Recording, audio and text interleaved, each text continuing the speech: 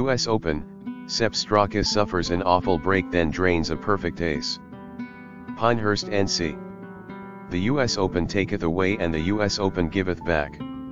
Sepp Straka suffereth perhaps the toughest break of the first day and a half of the US Open on Friday morning, and then just 6 holes later enjoyed the finest hole of anyone in the tournament to this point. First, the bad news. On his approach at the third, Straka fired a shot that was quite literally too perfect.